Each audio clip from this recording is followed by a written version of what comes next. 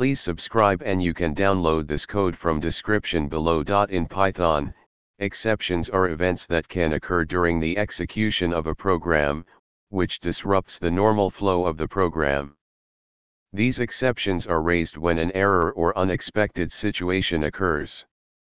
Properly handling exceptions is crucial to writing robust and reliable Python code. In this tutorial, we'll explore some common exceptions that a Python function might raise and how to handle them. A syntax error is raised when there is a syntax error in your code. This usually means that your code is not written according to Python's syntax rules. An indentation error occurs when there are issues with the indentation of your code. Python relies on consistent indentation to define block structures.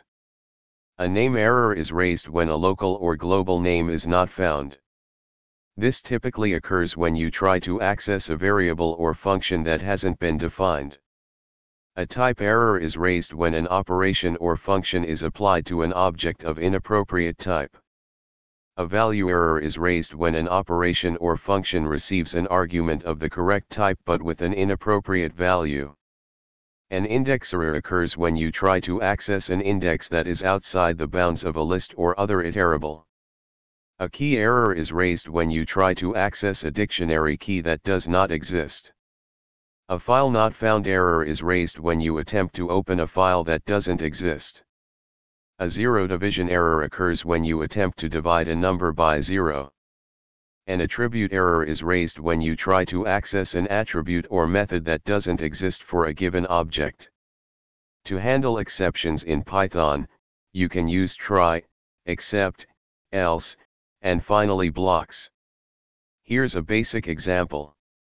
In the above example, if a zero division error occurs, it will be caught in the except block, and the error message will be printed. If no exception is raised, the code in the else block will run. The finally block will always execute, regardless of whether an exception occurred or not. Understanding and handling exceptions is essential for writing reliable Python code. By knowing the common exceptions and using try, except, else, and finally blocks effectively, you can write code that gracefully handles errors and provides a better user experience. Always strive to write code that anticipates and gracefully handles potential exceptions to make your Python applications more robust. ChatGPT